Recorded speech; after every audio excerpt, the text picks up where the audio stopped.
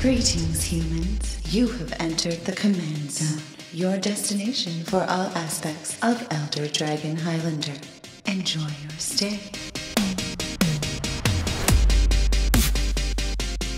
Hey everybody, hope you all had an amazing Thanksgiving. Welcome back to another episode of The Command Zone. I'm your host, Jimmy Wong. How's it? It's Josh Lee Kwai. And today we've got a special guest. Wedge, introduce yourself. Hey, what's up? My name is Wedge. I run TheManaSource. Hi. Yeah, TheManaSource is wonderful. For those of you that don't know, it's a YouTube channel that does all kinds of videos talking about, openings and unboxings, but also just reviews of products. And more recently, you guys did. He does a lot of top 10 lists. Yeah. He does. It's a really cool channel. If you haven't checked it out on YouTube, you should go check it out. Wedge, do you want to talk a little bit about TheManaSource? Yeah. How did you get started with it? Like, what's the goal of it? Do you guys have a mission statement? Yeah, it's on his wall, man. Come on. A mission statement for our YouTube channel. I guess what happened is back in college, about halfway through, I got back into Magic because I was on hiatus for a while. And the group that I got back into it with, we just loved Magic so much. But at the time we were too busy. And as we started graduating, YouTube was starting to become more and more of a thing. And we just decided we thought it would be cool to do a high quality Magic YouTube channel because there weren't that many and it wasn't that big on YouTube yet. Yep. Still not that big. Still not. Well, I will say this: you guys have one of the highest quality shows by far for Magic. So I think you guys probably have the highest quality show it's that up I've there, seen. Yeah. Besides the stuff actually put out by Wizards for the Pro Tour and stuff, right? Which is not YouTube created content. Yeah, I would die for that audio. But anyway, you can use that sound clip anytime you want. But when you started it up, what exactly was the goal of the channel? Was it like a certain kind of videos, or how did that come about? I guess the main idea was that we would be sort of like a news show, almost, sort of presenting information rather than having a discussion. So that's why we have, tournament reviews. We tell you what did well and, how those decks were different from previous iterations of those same strategies. And we would do deck techs and... talk about what's good on Magic Online right now, basically present information. And the community was so interactive that it kind of surprised us. So we started doing more personal things. Like we do altered art spotlights for artists. Oh, nice. I didn't even know that. It's honestly probably my favorite series. The Magic altered art community is disturbingly talented. Oh, yeah, absolutely. There's some crazy stuff. Yeah, I've seen some of those videos on your channel where you're just like... Well, people have a lot of talent. There's just a lot of talent out there in the world. Seriously. Yeah, I just say that. I'm like, you guys they make me feel bad because they're so much better at what they do. It's just amazing. But yeah, we do videos like that. We do lore videos for Magic, and just it got to a point where it is now a discussion, even with videos we present. So we present a deck tech, and then there's hundreds of comments about why that deck is great or awful, or why Siege Rhino is the best creature ever. Ever, by the way. Ever. Well, that's great. I'm really glad that there's a place on YouTube to sort of discuss, what's going on with Magic in Standard and Constructed, because there's not, there are forums and stuff, but I like a comment section. I like videos that break stuff down that can show a picture of a card when you're talking about it and give people a much more easy way to digest information without having to scroll through a bunch of text. I think that's a big thing that's different about their channel is I get to see the cards while they're talking about it. There's a lot of podcasts that talk about sort of the recent events in some GP in Stockholm or whatever, but it's hard to follow. It's just a complicated game, and I'm hardcore. I know every card in the set, but still you sort of are like, wait a minute, what card are they talking about? What does it exactly do again? They're talking about some nuance about it, and I'm just like, man, if I could just see the card while they're talking about it, and on TheManaSource you can totally do that. Yep. I think that's definitely one of the things that has attributed to our success is it's so, it's YouTube, it's video, it's visual. Yeah. And it's very new media for Magic. You know what I mean? That's very, not cutting edge, but Magic hasn't really gotten into that yet. Well, in terms of what Magic does have, it is cutting edge enough for me. Yeah, okay, I guess that's fair. I don't know if people know, we also we have videos, they're actually pretty similar, where we show the card art on our episodes. while we're talking about it. So it's sort of the same love idea. That, by the way. Yeah, yeah. We didn't even know you guys were doing it when we did it, but then I saw your stuff and I was like, oh, good. Somebody else thinks this is a good idea. Maybe we're not crazy. It's a great idea because common sense is a thing. Yeah, right. Yeah, And exactly. people want to see the cards. The only thing you could do better is actually have the person just have the card magically appear in front of them and they can pick it up. Oh, that'd be awesome. I'm working on that. Yeah, oh my gosh. I'll get the magic source in a bit. I'll get there. Yeah, so make sure you guys check out the channel. It is youtube.com/TheManaSource. It's all there. I also want to just call out your latest videos, which were the top 10 worst cards in the history of Magic ever. Thank you for adding ever. Yeah, I think there was a couple evers actually. Ever. Yeah, ever printed ever.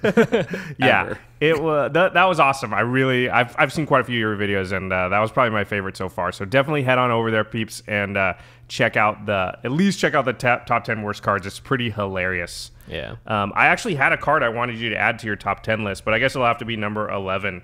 You want to hear it, Wedge? Oh, I'm so ready. I mean, I think your top 10 was great, so this might be in the mix. But immediately when you were talking about the top 10 worst cards, I just thought of Fallen Empires, which is like the worst set ever. And there was this one card I just remember.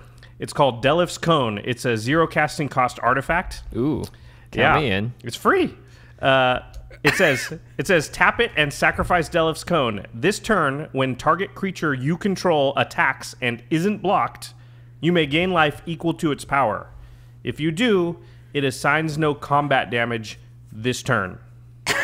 So let's just go over this really quick. First of all, you have to sacrifice the artifact. Yeah. The effect only lasts until end of turn. It fogs yourself. It's lifelink, but it's conditional lifelink because the creature has to attack and not be blocked. Yeah. And then it actually doesn't even deal its damage to the other player when it hits. It doesn't even like untap the creature either. It's not even giving it vigilance or anything. It just taps it down. At the time this card existed, there was another card called Spirit Link that existed, and it just gave old school lifelink. And if you don't know, old school lifelink was slightly different, but it was whenever the creature dealt damage, you gained that much life. So you could actually... Yeah. The thing about Spirit Link was you could cast it on your own creature. It didn't cause them to not do their damage to whatever. And also, in a pinch, you could play Spirit Link on their card so that if it hits you, you gained that much life, so it evened out. Oh, interesting. I didn't know. Oh, that. yeah. No, it was a really interesting mechanic. Yeah. It was dangerous. Yeah. Now, Delif's Cone, on the other hand, is horrible, horrible, horrible. So I just want to nominate it when you do the next top 10 list, or, you do the honorable mentions or whatever. I just want to nominate that one for further down the road. Sacrificing just throws it way over the edge. Yeah, seriously. It wouldn't even be good if you could just tap and do that. But Yeah. Right? Yeah. I mean, at least it'd be 0 mana, but dang.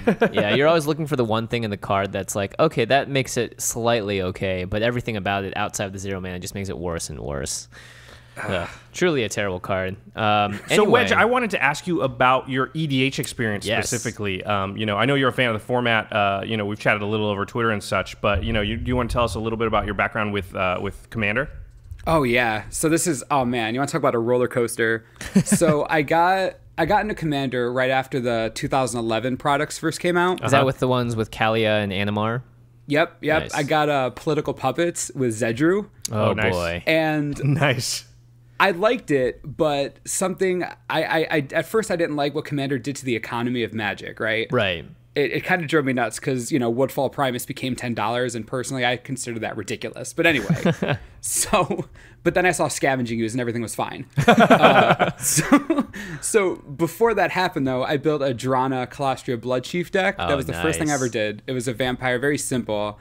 And then once I figured out that everyone else was doing cheeky things with like Mimeoplasm and Kalia, they were just going absolutely nuts. I built an Angus Mackenzie deck. And to this day, old school. That is what I play to make people upset. Oh my gosh. Angus Mackenzie, by the way, is a card from Legends. Its mana cost is Bant, I believe, right? White, blue, green.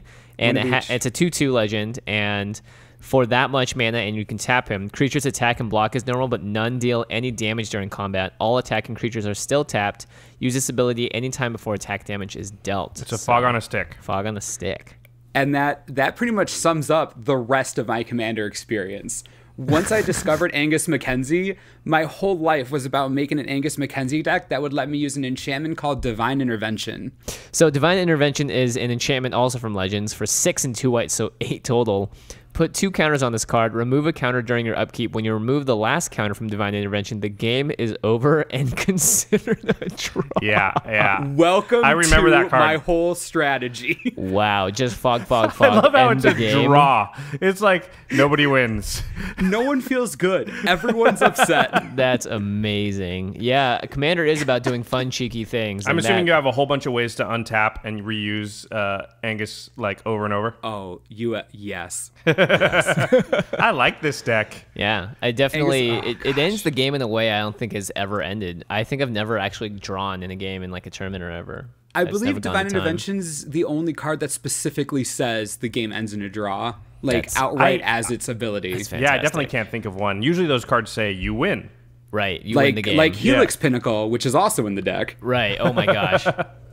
Well, that's pretty fantastic. So you make lots of friends when you play EDH. That's what you're telling us. Oh yeah, people love playing with me. It's totally. Is that your only EDH deck? Currently, yes. Nice. Nice. Yeah. You might, well, maybe after this you'll want to make like a fun one, so that people will like you. Wait, what are you talking about? That is fun, Josh. Come on, man. You know what? I do need more people to like me. Let's rebuild Kalia. People love that. Yeah, right. Seriously. I found that you can't play the like me game with Commander. Whatever you're making, if it's ridiculous, broken, or just cheese, or just like divine intervention status, people are gonna find a reason to not like it if they don't like it. So you just gotta plow through and have a blast. If someone can play Feldegriff and you not like them, then there's no winning. There's no winning. Yeah, it's a good card, Angus.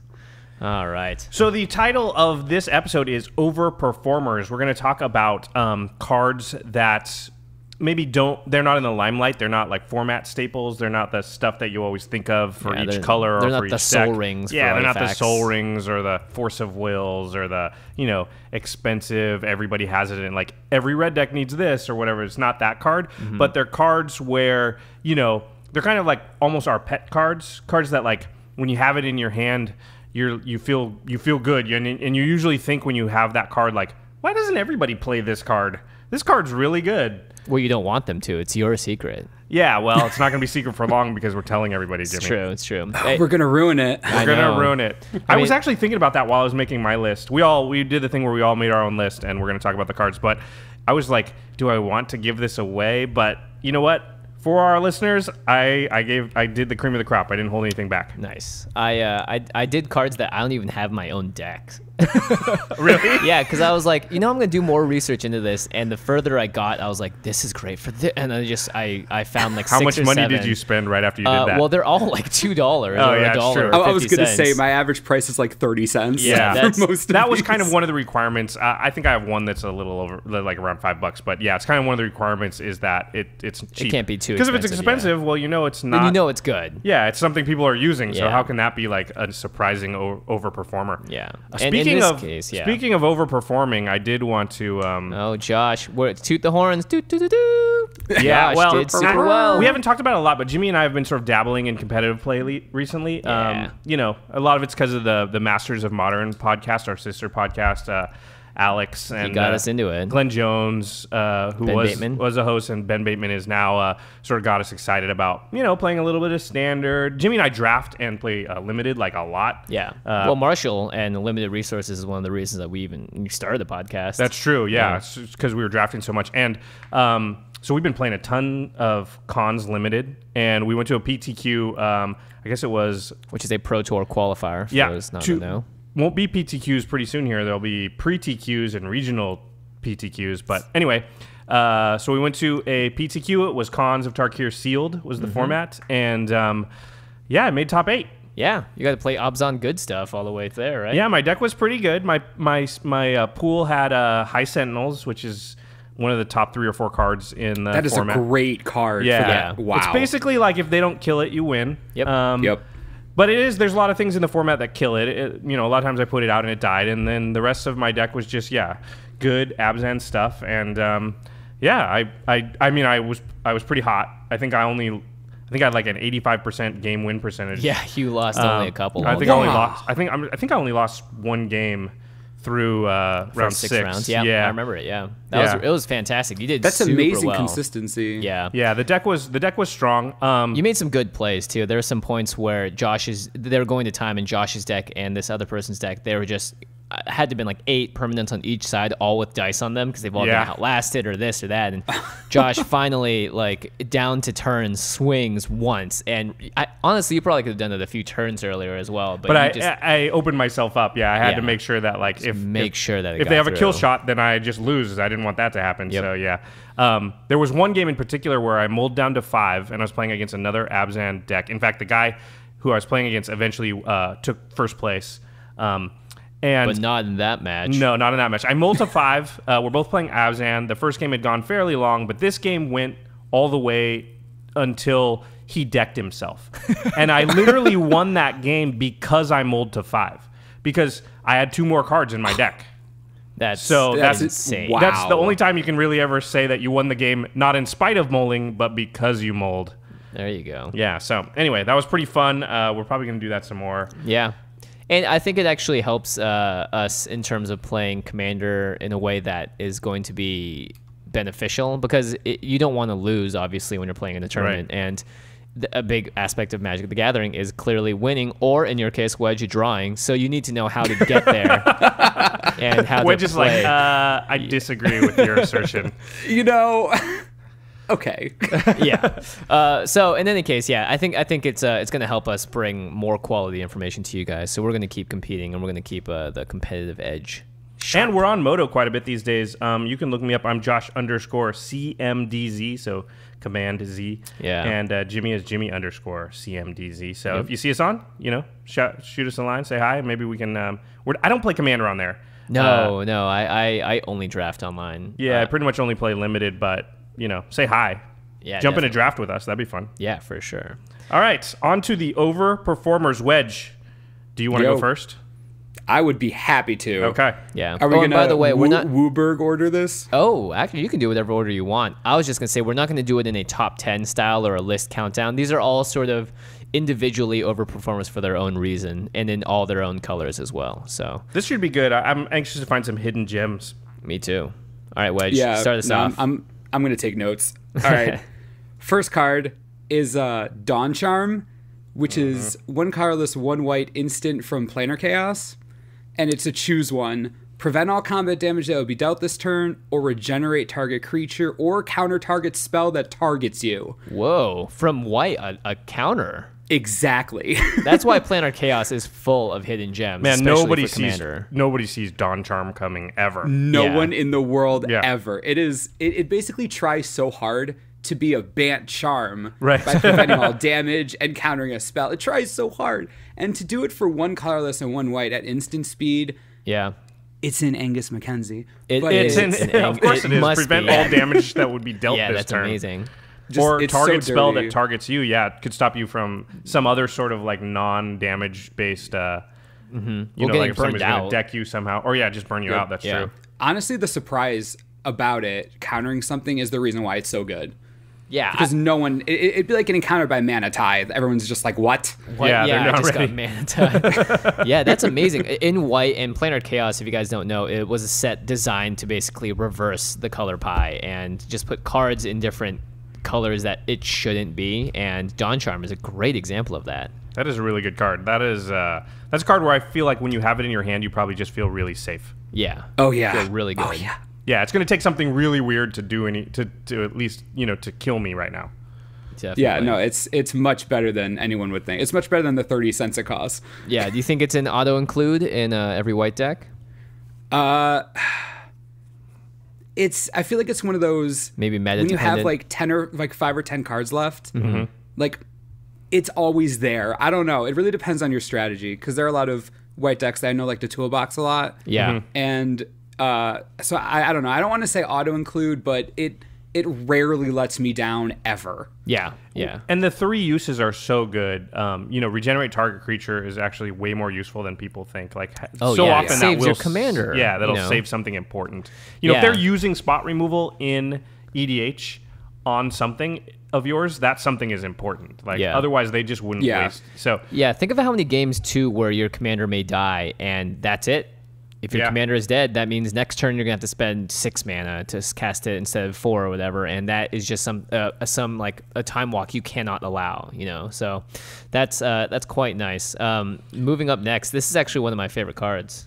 Oh, I was going to say, you should move on to your list, not his list. Oh, my list. Oh, we can do one at a time. Yes. I like it. All right, moving on to my list. Mind blown. Mind is blown. The first card is Neurok Stealthsuit, and it is a common card from 5th Dawn. It's a 2-drop artifact, and it simply says, equip creature can't be the target of spells or ability, and equips for 1. Now, at first, you're like, hold on, this is Swiftfoot Boots minus the haste.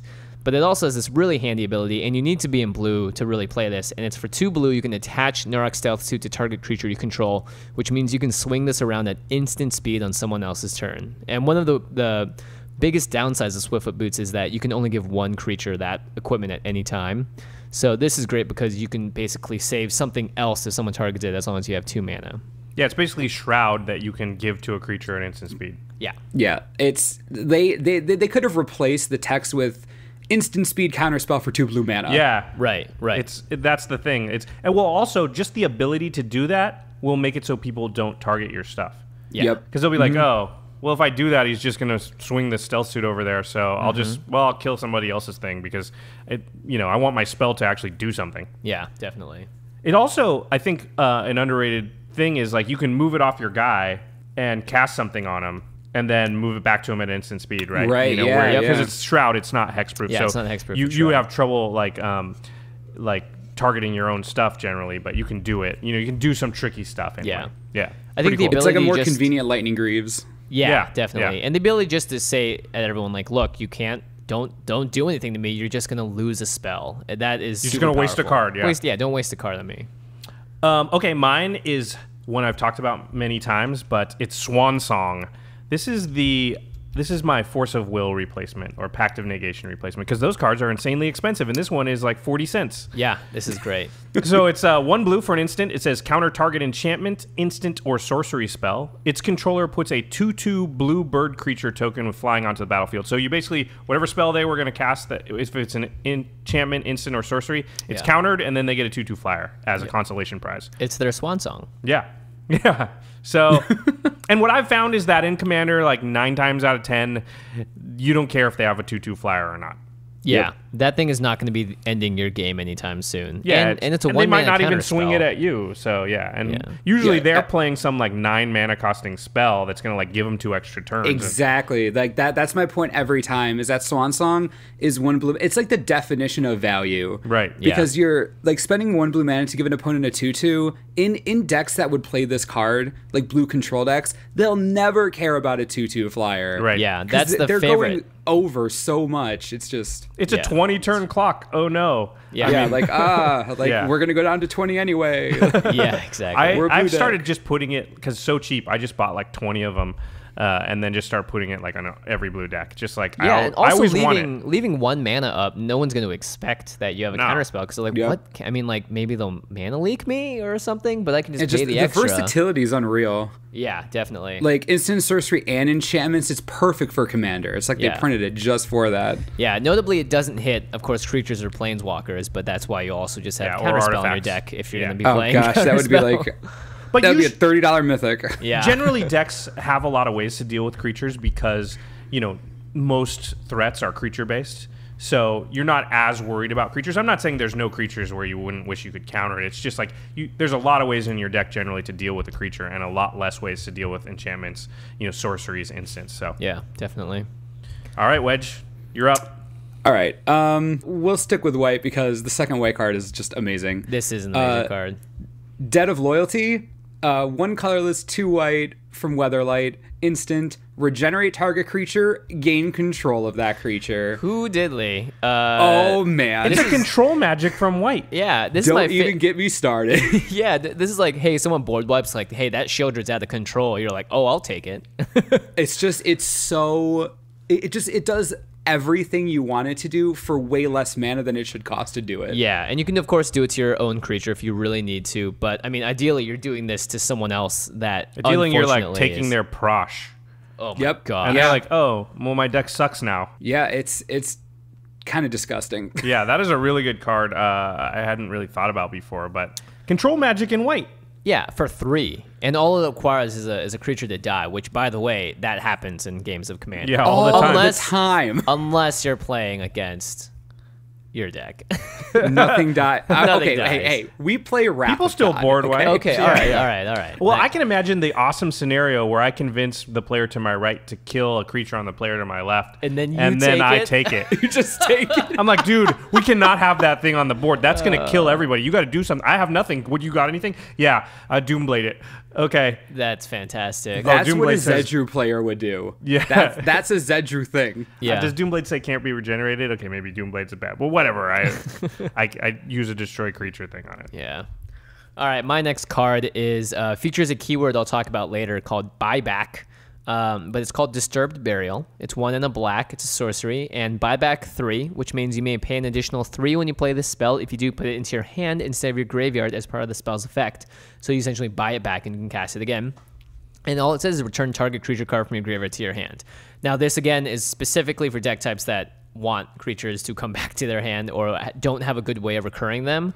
But the nice thing is for 5 mana, you could do this infinitely. Yeah, you just keep bringing whatever you want back. Yeah. Yep. And it, when you're finally like, all right, I'm done using Disturbed Burial, it still just becomes a 2 mana return target creature card from your graveyard to your hand. Or just in a pinch, you're just like, I just need to only spend 2 mana so that I can then cast it, and you can do that. Yeah. So I mean, it's just I really like value cards like this in black because I play Marchesa, and a card like this makes me happy because it means that all those really annoying things that are stealing your creatures and taking stuff from other people's graveyards gets to do it again and again and again. Yeah, I think it's definitely important to recognize that a card like this, if there was no buyback on it, it would be like, all right, this is just another one of those cards. Yeah. But because it has buyback, the value is just skyrocketed on it. Yeah, especially in a game of Commander where you could often have up to, like, I don't know, 12 to 15 mana open on your side to do stuff with. Yeah, it's not uncommon to just have tons of mana. And Yeah, you're not, I mean, oftentimes you'll find that you'll get great use out of this early if you really need to use it early, and you can get amazing use out of it late if you can still draw it into it late. It's still a great card. It has extra abilities on it, so buyback's great. I think that's one of the definitions of a good card is something that you draw early and it has uses, but it's also not dead late. Mm-hmm.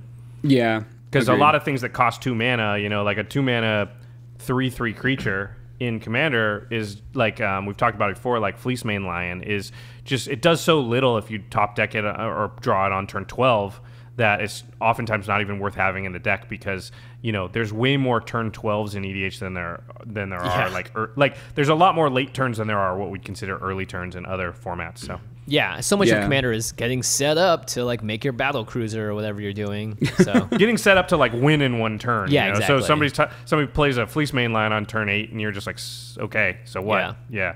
Well, that's why it's so good because you get to late game, and if your plan doesn't go through, the rest of the game is about who gets more value faster. Yeah, exactly. And like that's why buyback is just so ridiculous. Yep. Speaking of value, oh god, this card. I'm a little bit salty about this one because just Overworlds, they just sort of started talking about this card a lot. Nobody had talked about this card in, I don't know, years. It came up a lot. So it's going to sound like I copied this, but no, I've been talking about this card for a long time. They stole it from me. Yep, I played against it before Worlds happened, so there you go. Patrick Chapin and those guys or whoever. They're onto it. At this point, I just said his name because he's sort of in the lead, but I don't know yet who wins. So when you listen to this, you'll know. So maybe it's not Patrick Chapin. But anyway, Fatestitcher is the card. It's 3 and a blue for a 1/2 zombie wizard.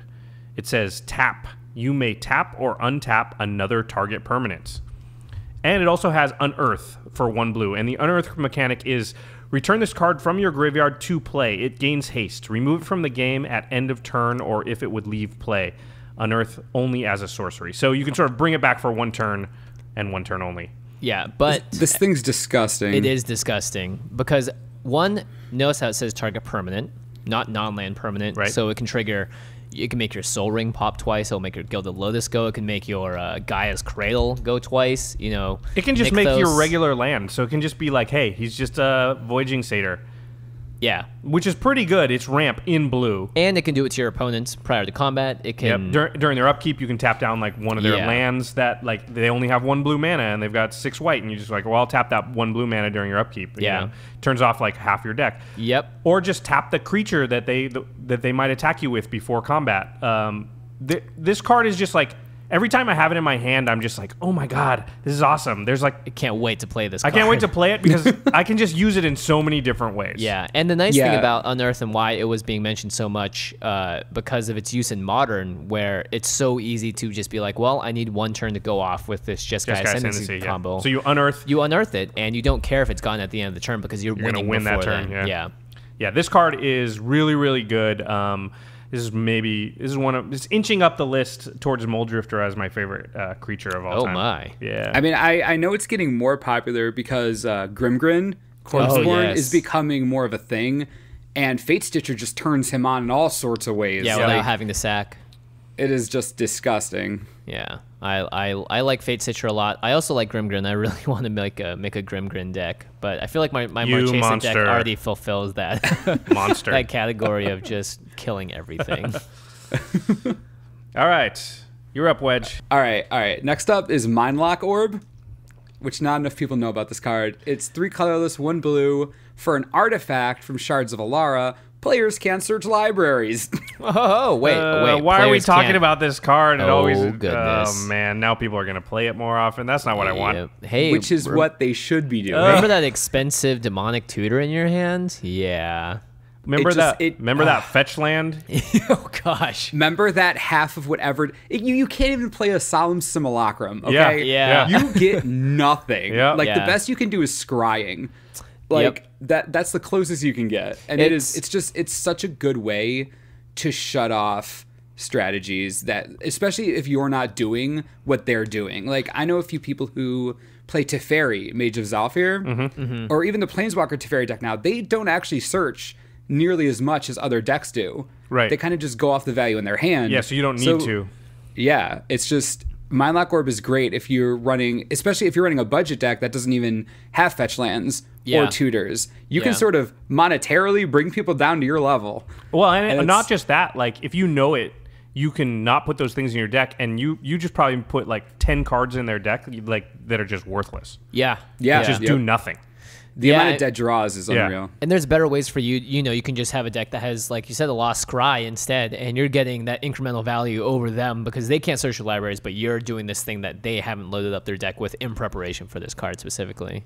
The great thing is you're in blue, and another way to tutor for something is to just draw a lot of cards, and blue can definitely do that. Yep. It's really important that they just can't, like, it's important to know that the word search, that's what's stopping them. Like, you can scry, you can look at however many of the top of your library you want. Yeah. You just can't search. Right. It's very specific. It's a good call. People should play that card like way more often than they do. But now, if they start doing that, it's gonna make me mad now. Yeah, well, I mean, that's why also a card like Aven Mind Sensor is so good, is because it stops that exact thing. Being able to stop someone from searching the library in Commander when you have 100 card decks and you're trying to find one card.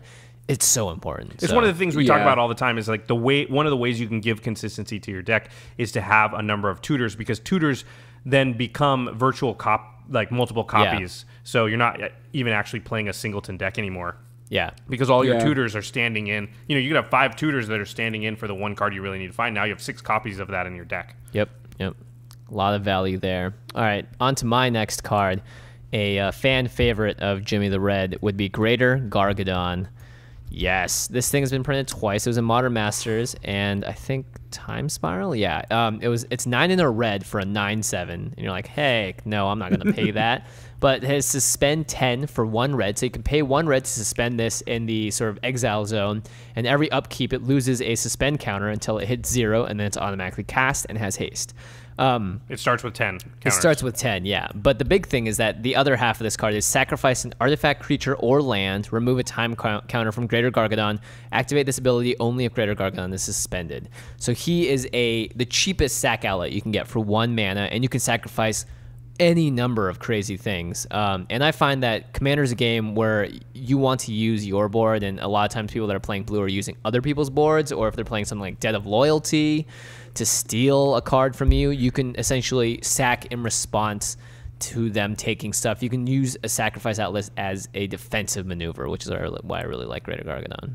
I can't count the amount of token players that have started that have picked up on Gargadon's free sack outlet. Yeah. Like it is even people that use I think it's Kresh. The blood braided, yeah. Yeah, Kresh players, and then I think the big one now for me that I've seen is Shattergang Brothers. Yes. People fill their decks with tokens and then either just get a free Greater Gargadon, or if people mess with them, just sack to the Shattergang Brothers. Yep. It is the utility on a free sacrifice outlet is unmatched. Like, it's crazy. Yeah, we've talked about it before. If you just had a card and it didn't do anything else except for allow you to sack stuff for no effect, it would be totally playable in EDH. Staple. And in this case, this one says, well, you do that a few times, we'll give you a 9/7 creature. So that's pretty good. Mm-hmm. Yeah. It's insane that this is still an overperformer. Like, I don't understand, because you're right. Like, I don't see this in a lot of people's There's many decks that would be made better by having it. Like, for instance, a board wipe happens. You're like, okay, well, they're all going to die anyway. Sack them all to Greater Gargadon, and guess what? I get a 9/7 on my turn, and you get nothing. Yeah, I just leave one counter on it, and then such nice insurance. Yep. Like, yeah. Okay, my turn. Blind Obedience. So it's 1 and a white for an enchantment. It has Extort. That's not important, so I won't even read it. What it says is, artifacts and creatures your opponents control enter the battlefield tapped. Nice. So you can play this, by the way, in any deck that has white, regardless of it having Extort. It's not Extort, just white-black. Yeah, white-black. Extort has white-black, but it's in the reminder text, so you don't need to have black in your deck. So this sounds like a small effect, right? Because it's just like they play a creature or an artifact, and it comes down, and it's tapped when it comes down. That doesn't sound like that big of a deal, but it's amazing the kind of stuff that this stops. Oh, yeah, turn 1 Soaring. Yeah. Or turn 2 Soaring, I guess. It stops a lot of shenanigans having to do with infinite combos in particular. Mm-hmm. Kiki Jiki, Pestermite stuff.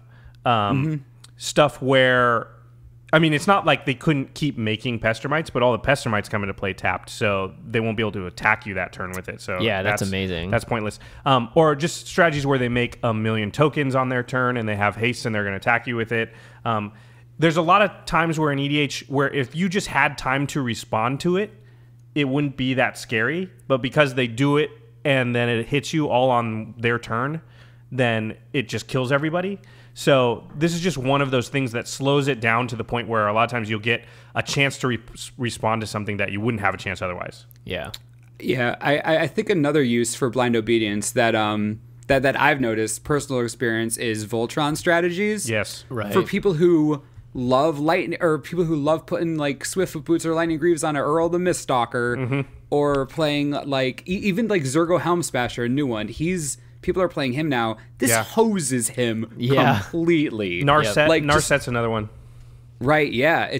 It's so good against such a variety of strat. It's amazing how much it does for what seems to be not that big of a deal. Right. Jaleva is another one. Those ones where they set up the top of their library really carefully, then they play their commander, and they're going to put Swift Boots on it and use it right away, and they're going to basically win that turn. Yeah. And this just says, nope. You got to wait one turn. And in that one rotation of the table, usually somebody's going to be able to find an answer. Yep. Yeah. Love that card. There's actually a lot of cards with that effect, too. Kismet. There's Frozen Aether, I think, is another one. There's Imposing Sovereign. There's a bunch with that effect. But Blind Obedience is, I think, the cheapest. And specifically your opponents as well. Yes, exactly. Some of those do affect your own stuff. Yeah. All right. I'm going to stick with blue just because I love this card.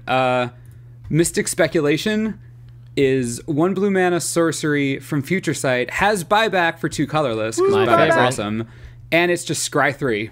That's like a Sensei's Dividing Top, but slightly more expensive. It's just efficient. You can do it every turn. It's colorless to buy it back. You can just scry 3 for 1 blue if you want. Scrying is so powerful. I don't think people have really caught on. Is this in your Jaleva deck? No, it is not. This should be in the Jaleva decks and the Narset decks. Jaleva got torn apart. You tore Jaleva apart? Oh dear. Yeah. What'd she do to you? Well, I just replaced her with Marchesa. Oh, you upgraded? You found upgraded, another? Wow. Man, poor Jaleva. Yeah, poor She's Jaleva. harsh, dude. It's okay. Jeez. Yeah, I think it's something that I've only really come into because Scry was introduced. I mean, it's been around forever, but it's seen sort of a comeback in Theros block, and it's so important because it's like if you have, like, for instance, in Standard, if you have a hand with Temple in it that let you scry one, but you only have 2 lands in your opening hand, you're actually a little safer keeping that hand because you can scry away the top card if it's not a land. Yeah. So it helps you smooth out your draws, which is super important. The way I try to explain it to people who underestimate scry is like scry 2 and draw 1 are very similar. Yeah, I think in how good they are. And it's really important that people understand that understanding what's coming and being able to move it is just outrageous. You're skipping turns basically, or like you're generating turns, and being able to buy it back is just it goes back to what we were talking about buyback before, where late game additional value. You want to look for something, Mystic Speculation. Yep. It's you gonna can cast it more than one time, so you can just put those 3 on the bottom, do it again, put those 3 on the bottom. You can really dig. Let's not forget there's a card called Prognostic Sphinx that when it attacks you get to scry 3, and it's like an auto include in control decks that want to have a win condition, and Mystic Speculation lets you do that without having to attack, without having to pitch a card to try and save your creature. You can just keep doing it over and over again. Wedge is definitely better. Yeah, Wedge is absolutely right too, because Scry 3 is somewhere around like 1.2 cards is what it's worth. It's a little above the value of like draw 1 basically. So it's pretty powerful. Yeah. Just because you can continue to do it. You can put any number on the bottom. You can sort the order. Also, if you have an ability that shuffles your deck and you scry 3 and you're like, I don't like any of these cards, be like, well, I don't want to take a chance with the next one. I'm just going to fetch land and shuffle things up or whatever. There's lots of options you can do by being able to know what's on the top of your deck. Well, I mean, you might as well just put the 3 on the bottom. Yeah, exactly. It's true. It's also especially good with Mindlock Orb for those of you that, are going to use that now. Yeah, because it's not search. Yeah. Because you don't search. Yep. You don't search. You're just scrying the top 3 over and over again. All right. Another card that I really like from, is it Odyssey and Conspiracy? Yeah, is Decimate. And if you're in these colors, you should probably put this in your deck. It will piss some people off, but it's 2, a red and a green, a sorcery speed spell, and it says destroy target artifact, target creature, target enchantment, and target land. And I dare you to find any game of Commander that's 4 players or more by the 5th turn that doesn't have a target for all 4 of those. For 4 mana, you get to wreck 4 things. It's just the efficiency of it is very high. Yeah. This should be in every deck that has red and green in it, as far as I'm concerned. It's just Agreed. There's so many times when I'm playing a game and like, oh, my game plan's going great if it weren't for that enchantment or it wasn't for that artifact. You rarely have to worry about this not being able to target stuff. You're always going to be able to get value off of it. And even if you're just killing like a token as the creature, it's fine. As long as you're able to get rid of that, birthing pod and the defense of the heart over there. Well, think if this card, it's kind of like a charm. I mean, think if it was, 1 a red and a green and it said destroy target artifact or target creature or target enchantment or target land. That card would be totally playable. Yeah. Absolutely. This costs 1 more and it destroys all of those things, not just or. You get to destroy 4 things. So it's very powerful. Yeah, it's totally underplayed. I think especially for the kind of list we've done so far, I think like for every card we've given, legitimate reasons to try to like back it up. I don't think Decimate needs that. I think it completely speaks for itself. There's no hidden message here. Like, the card destroys 4 things. Yeah, like, for 4 you should mana. Play it. Yeah, it's as efficient as it gets. If you don't know why that's good, well, we can't help you. Yeah, you need to read a book. Nice. All right, Josh, my what you next got? card is, I like this card a lot. It's Reconnaissance. It's 1 white for an enchantment. It says pay 0, remove target attacking creature you control from combat and untap it. That creature neither deals nor receives combat damage this turn. What? This is a little bit of a 0? Yeah, this is a little bit of a complicated card, but it has a ton of different interactions that you can use with it. One, which is very obvious, is just like, hey, I've got 5 2/2s and he's got a 7/7. So I just attack with everything, and whichever one he blocks, I pull it out of combat, and the other one's hit. Right? That's easy. That is really nice. But the way that phases work See, when this card was created, they didn't have all the complicated phases within the combat phase. But the way that phases work is a creature is still an attacking creature even after combat damage was dealt. Oh, right. So you can pull your creature, you can use this to untap your creature after it's dealt its damage, and it will still have dealt its damage. It doesn't go back in time and remove that damage. So did you see that whole rulings fiasco from earlier this year about Reconnaissance? Yeah, there was an errata made at a certain point where Reconnaissance didn't work this way, and then that created... It said something like activate the ability only before the combat damage step. Yeah. Then they came back and removed it. Yes, exactly. So now it works as it reads. Yeah, now it works as it reads. Which is amazing. You can which have is it how do it combat worked damage for a long time before they stupidly tried to change it.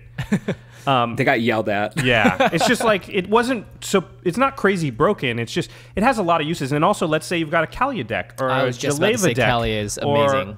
Or a Narset deck or something like that, where you want your creature to attack, but it might die if you do that. And now, but it has a trigger when it attacks, and Anafenza. You know, the dethrone mechanic. There's a million things that say when this creature attacks, something happens. But sometimes you don't want to attack because if I attack with it, I'm opening it up to being blocked and killed. Yeah. Well, this takes all that away. There's also shenanigans with First Strike, because that's another combat phase.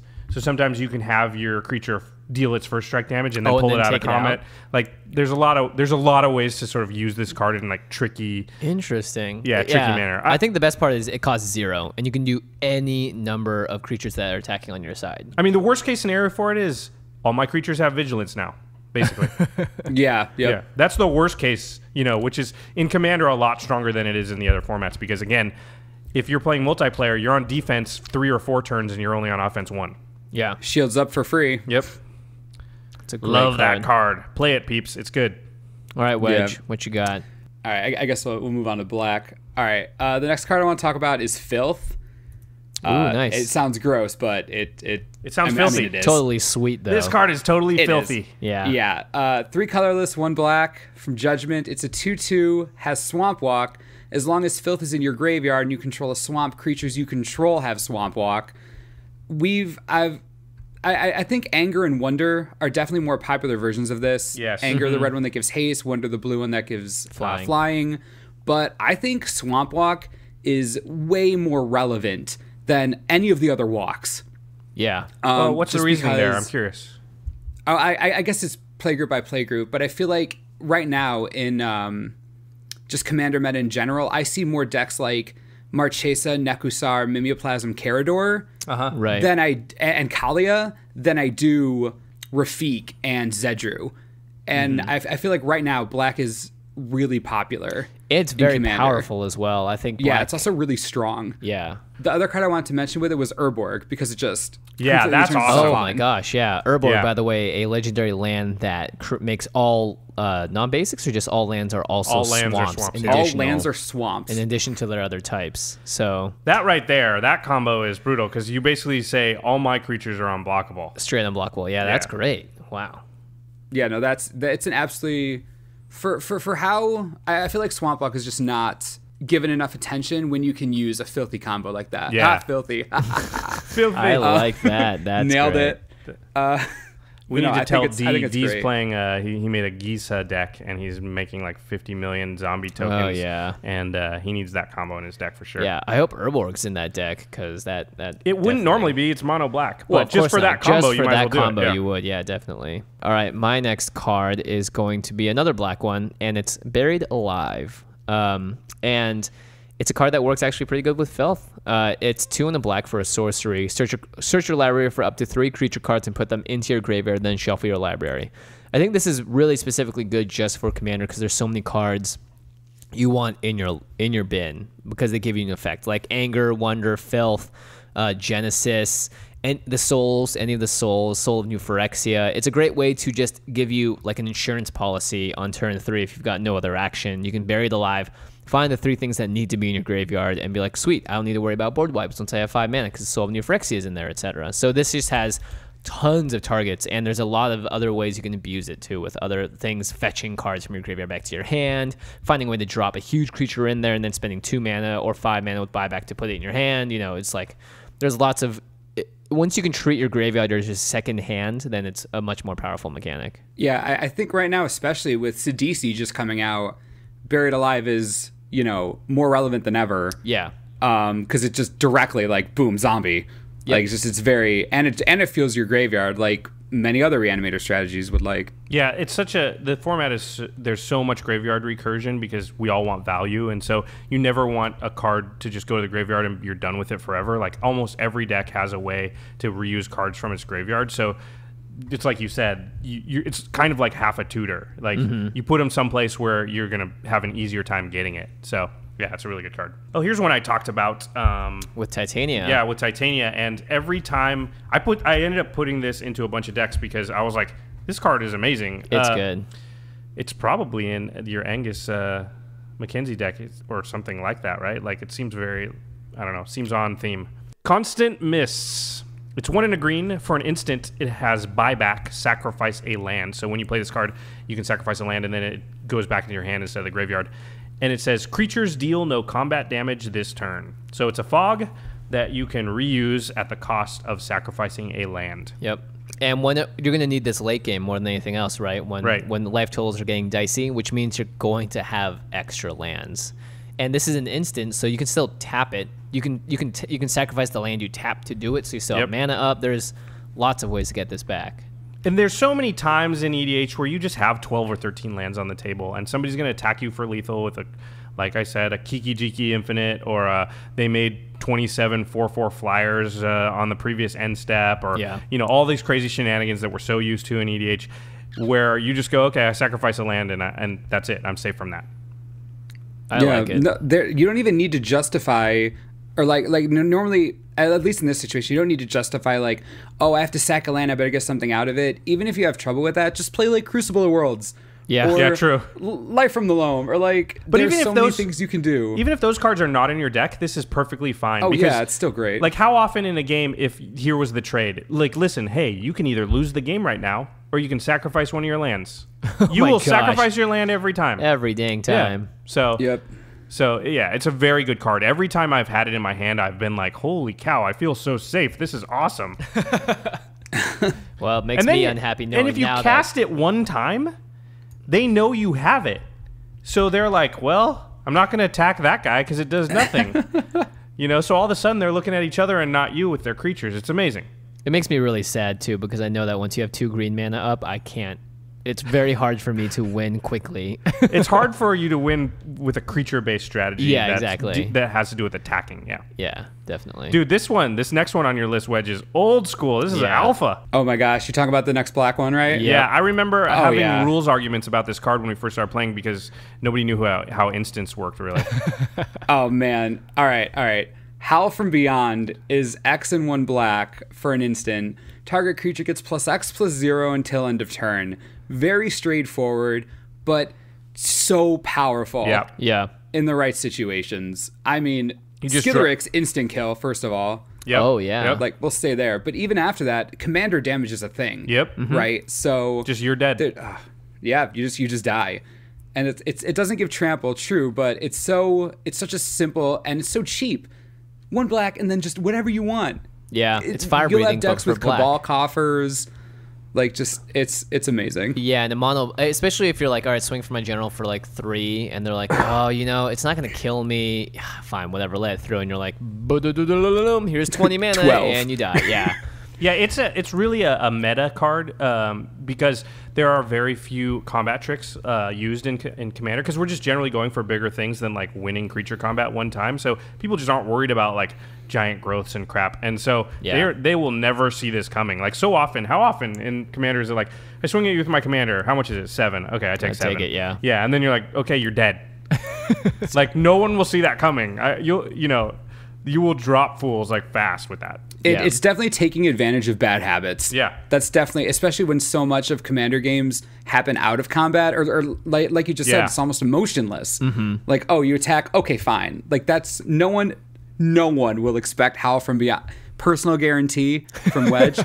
No one will expect Howl from Beyond. No one ever expects it. Yeah, that's great. That's actually why I think a lot of the cards are on this list, is just because people don't see them very often and they don't realize, like usually when you're like, all right, I'm going to go look up the best EDH cards or whatever, you get the ones that cost more because they are historically just better cards. But cards like this, just that have a lot of utility in the right deck, and especially in the right meta too. And you're right, it is completely the pattern of behavior, which is like, swing for Wedge? All right, sure, whatever.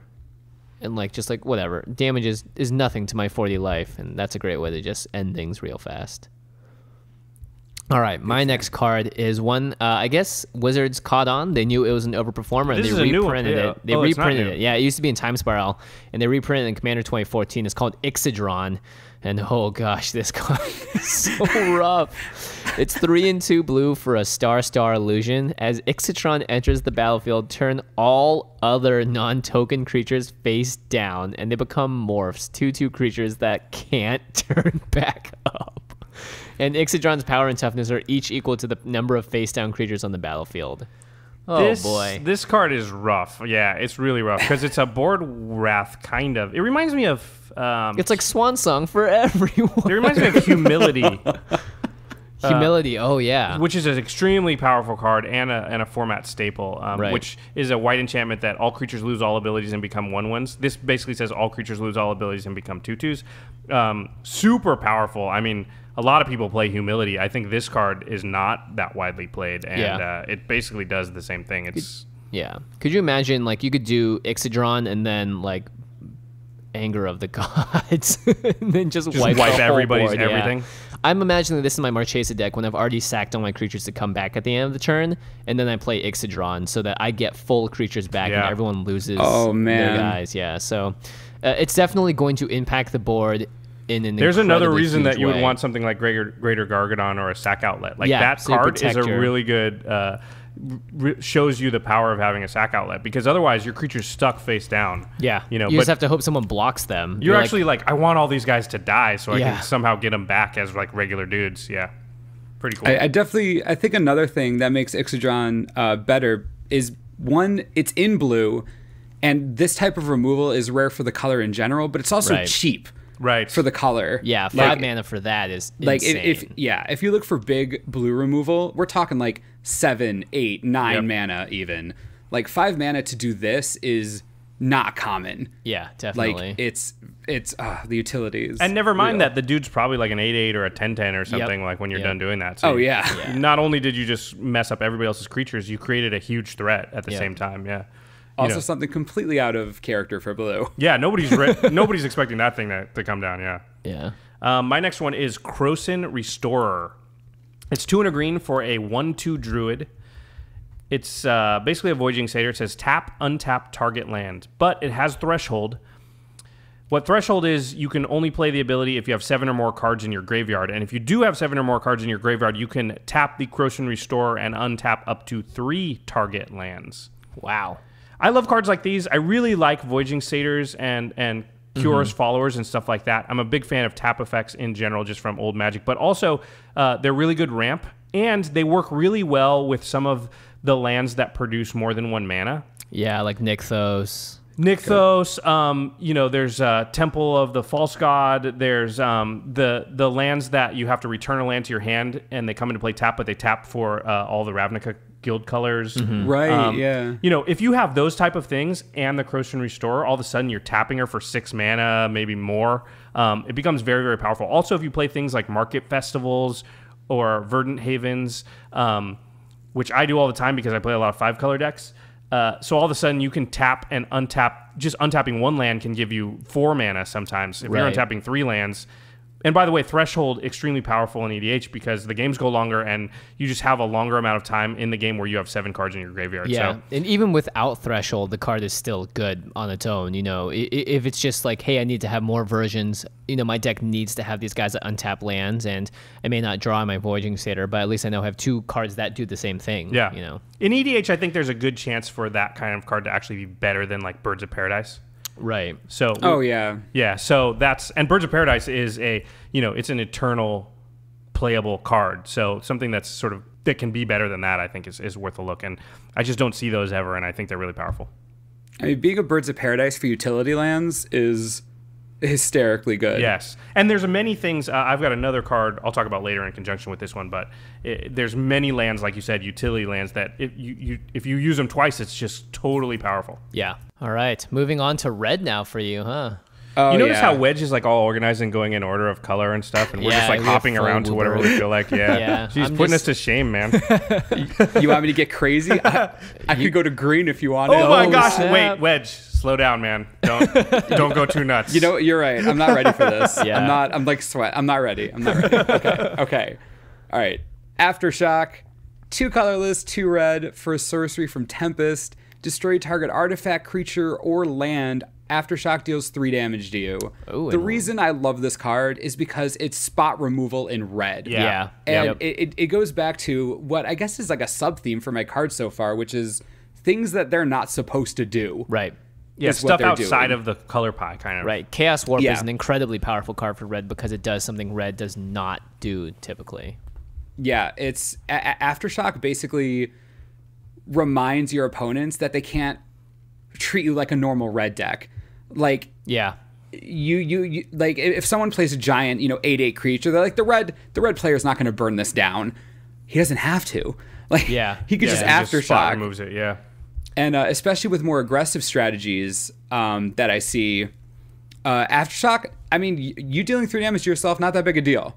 Yeah, right? especially in Commander, you start at 40. I mean, I think just having spot removal in red at all, regardless of the drawback, is just so valuable that it definitely warrants inclusion to a lot of strategies and most people don't even know this card exists.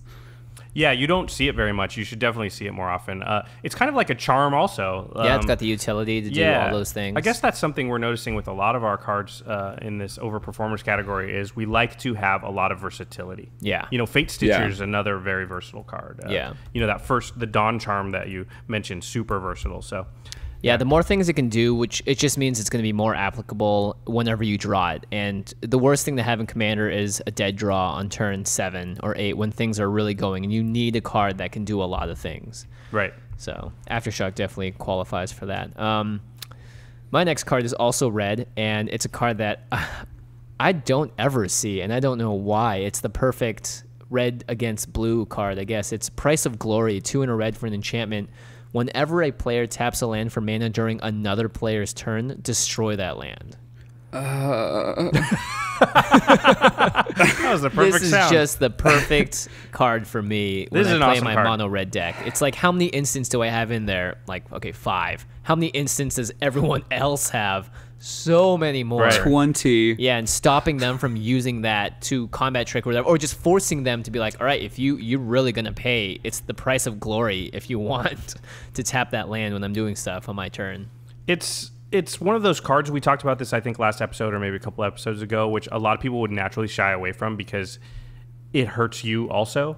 Mm-hmm. But you can build your deck in a way that it hurts you less than them. And those cards can be the most powerful cards in Magic, where you sort of build around it and they change the rules of the game, but you knew that coming in, so your deck doesn't, is playing according to the new rules and not the old rules. Yeah, yeah. It's kind of like Mindless Orb. Or Mindlock Orb, sorry. Yeah. It's kind of it's kind of like relative value. Yeah, and it's changing the rules of the game to the point where, like I said, you're prepared for it, they're not. Yeah. Oh, I guess I'll talk about my second card as well, because it is very similar to this in red, and it's Stoneshaker Shaman. Also 2 and a 3 for a 1/1 human shaman creature, and it says, at the end of each player's turn, that player sacrifices an untapped land. So it just says you need to tap out all your mana, even if you're not using it. It's the same idea. You just have no mana available during other players' turns. Yeah. It's the same idea as Price of Glory, where it's like, I don't want you to do stuff on my turn, so I'm going to force you to tap all your mana out. And as a red player, it's like, fine, I'll tap all my mana out anyway, and it doesn't matter. But everyone else who is used to either flashing stuff in, super cool or whatever, it's like, no, every single turn that goes around, as long as that land is untapped, you're going to have to sacrifice one of them. It stops people from countering any of your stuff. That's really what it's supposed to do. And it's like red lockdown. Like, how often do you see that happen? No, it's definitely a card that I wish I didn't see on your list, just because it hurts so bad as someone that loves to go big. Yeah, exactly. But the only reason I knew about it is because I've seen it before in one of my friends plays a Raka Mar deck, which is a Conflux commander. It's like no one knows Raka Mar. It's 2 colorless, 2 red for a 2/2 with haste, and you can pay 1 red and tap it to put a 3/1 red elemental creature token with haste into play. So it's I only see Stoneshaker Shaman in like super small decks, but it's so hard to play against. It's so hard to play against. Yeah, that sounds pretty vicious. It's just dirty. Like, I'm so upset that this is on this list right now. This is the one I was talking about that goes along with the Krosan Restorer, which was the Voyaging Satyr with upside. It's the Thawing Glaciers. It's a land. It's from, what is this from? Alliances? Yeah, Alliances. Yeah. And Vintage It Masters. comes into play tapped, so it's a land that comes into play tapped. It says you may tap one colorless and tap Thawing Glaciers. Search your library for a basic land and put it into play tapped. This does not count towards your 1 land per turn limit. Shuffle your library afterwards. At the end of your turn, return Thawing Glacier to owner's hand. So basically, this comes into play tapped, and on your next turn you use it, it finds you a land, and then it returns to your hand. So every other turn, it can sort of ramp you. Which just that alone is very powerful because it's colorless, right? So it can go in the colors that have trouble ramping, like red and blue and white. So that alone is very powerful. And then if you can combine it with things like Fatestitcher, things like Krosan Restorer, things that untap the land and use it twice, you can use it twice in the turn because at the end of turn, it returns to your owner's hand. It's not after you use it. So you can use it more than once in a turn. And sometimes, you know, I've had turns where I have a Voyaging Satyr and I have a Fatestitcher and I use it 3 times and all of a sudden my turn 5, I have 9 lands in play. Oh my gosh. You know, so that's dirty. Yeah, it's very powerful if abused, but even if you don't abuse it, even if just every other turn, you just basically, this allows you to just continuously hit your land drops at least every other turn for basically no cost. Right. Yeah, it's definitely one of those cards that warrants what I would consider the auto Deserted Temple include, because that's one of my favorite cards. That's just like one of the standard. It's just a land that like you pay a mana and tap it to untap a land. Right. Exactly. And like Thawing Glaciers is just so it's just so good. It's exactly what you want in a format where you're color restricted. Yep. Good card. Very good card. I don't see Thawing Glacier very often at all. I'm always surprised that people just don't. Like, it should be in a lot of decks. Green, maybe not. Every other color probably wants it. Yeah. Yeah. And even then, in green, it's good because you have all the untap your land effects. Oh, man. I love your next card, dude. Yeah. This is one of Josh's favorites. Yeah. Go ahead. Yeah? We're still back in red, right? Yep. For me? Yep. Okay, good. It's up to you. You can jump around or you don't have to. It's no, totally your call. I've come this far, right? All right. Yeah. We got to finish All strong. Right. So, Viashino Heretic, 2 colorless, 1 red from Urza's Legacy. It's a 1/3. You can pay 1 colorless and 1 red and tap it to destroy target artifact. And Viashino Heretic deals damage to that artifact's controller equal to its casting cost. That's just like kick you while you're down that little extra bit. It is just the dirtiest. Like, Yeah. It just makes you like salivate when your opponents play artifacts. And even if they don't, you have cards like Liquid Metal Coating and Mycosynth Lattice. Right. Return their 7 artifacts. That do it for you. Yep. So you don't have to worry about it. I have this in a deck with Fatestitcher, and so you just start mowing them down like 2 at a time. Gosh. And well, of course, that deck has a bunch of other untap your creature effects. And this is why you've got it right in Angus Mackenzie, because you have a bunch of untap your creature effects because you want to use Fog all the time. So you might as well also destroy a bunch of artifacts, you monster.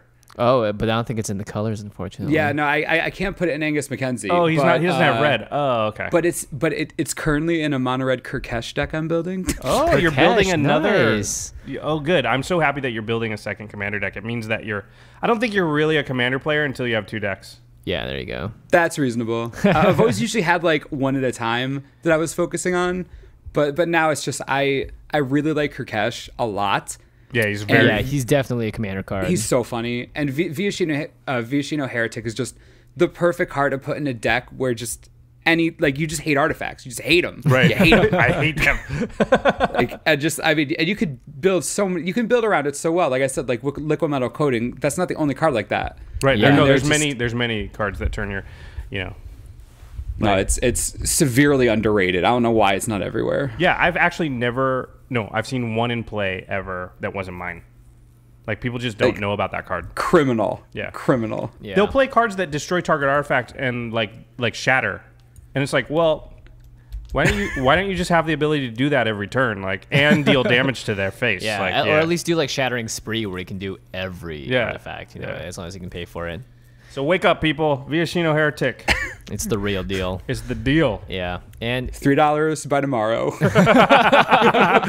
I think we have more pull than we do. That would be amazing if we could do that, guys. Everyone buy. I just think it was just a terrible card. This next card that he's about to talk about. Yeah, exactly. It's not terrible. Reap. It's 1 and a green for an instant.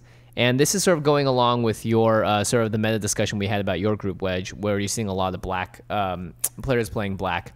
It's an instant. Return any number of target cards from your graveyard to your hand. You cannot choose more cards than the number of black permanents target opponent controls. You could potentially do this for 2 mana. You could get like 7 cards back in like the right situation. Crazy. And instant speed too. Yeah. It's not just creatures. It's not just artifacts or enchantments. It's specifically target cards. So you can just search through your graveyard and get a bunch of really good stuff back for such a cheap cost. Again, meta dependent, but when it goes off, it is a very powerful card. It's definitely a card that they tried to counter the power by saying, "Oh, you can't choose more cards, number of black permanents, target opponent controls." But it wasn't ready for something like Commander. Right. 4 players or 5 players. Like it's clearly a card that just isn't translating to its power level. Right. Right. Which is my favorite kind of card, which was printed way before Commander, said something that's silly that you didn't realize at the time could do what it does, and now look at it. I mean, it's definitely one of the great things about this card too is you don't usually want to cast it early in the game, which is when it would be less powerful because your graveyard's not very full. And that's the point in the game where there will be less permanents on the table in general. So this is a late game card that you want to be a late game card because that's the point in the game where there's likely to be the most black permanents and the most stuff in your graveyard to go get. Yeah. So it synergizes very well with itself. Also, there's a card, it's on the restricted list in Vintage. It's called Regrowth. And it's a sorcery speed version of this that only gets 1 card out of your graveyard. Like, that's how powerful. Like, that card was on the restricted list with Demonic Tutor, with Wheel of Fortune, with Channel back in the day. Like, that's how powerful they thought this card was. And so Reap is an instant speed version of Regrowth that with massive upside. Yeah, massive upside. Yeah, it's just very good card. That was a good pick, man. Thanks. Yeah, I was looking. That was an internet research card that I'm like, well, time to buy 4 copies. I knew about that card only because it's a lore card. It has like actual like characters in it. Like there's a whole story behind it and everything. It's pretty sweet. Really interesting. Yeah, you can tell by the art there's a lot going on as well. I just thought that was the Last Supper. You're gonna have to watch our video if you're not familiar with the art. Yeah, exactly. I'm not gonna describe it to you other than it looks like the Last Supper. All right, my next card is Otherworld Atlas. This is a very Josh card. It's 4 mana for an artifact. It says tap. Put a charge counter on Otherworld Atlas. You can also tap, and each player draws a card for each charge counter on Otherworld Atlas. This is another one of those cards that falls in the vein of, like, a lot of people shy away because it's giving everybody stuff. Yeah. You know, and usually your mindset is you want to play cards that only give you something. You know, you don't want to play a creature that gives everybody else a creature. You don't want to, play an enchantment that does benefit for everybody. But the thing about Otherworld Atlas that I really like is you're in charge of it. Right. So what you can do is you take a couple turns and you tap and you put 2 or 3 charge counters on it. And now every time you tap it, everybody's going to draw 3 cards. And what you can do is end step before your turn, everybody draws 3 cards. And then on your turn, do it again. And now you've drawn 6 cards. So has everybody else, but it's your turn. Yeah. So you get the first use of those 6 cards that were drawn. This is a type of card I think that people just see it and they go, oh, that's a Nekusar deck. But you can actually get a lot of value just by timing this, and you're in charge of the timing of it. Also, I've said this many times in the past, I'll say it again. Once you get to a certain amount of cards, and I believe that's around 4 or 5, if everyone's drawing that many per turn, then card advantage doesn't matter in your game anymore. So you can design your deck in such a way that it doesn't worry about card advantage because it can negate card advantage because everybody's just drawing so many cards. So it's like Price of Glory, which we talked about earlier. It's another card that changes the basic rules of how the game is played, but your deck is actually, built with the new rules in mind and not the old rules. Yeah. I was gonna say as soon as I saw Otherworld Atlas, I just Nekasar was like the first thing. Yeah, that's what everybody thinks.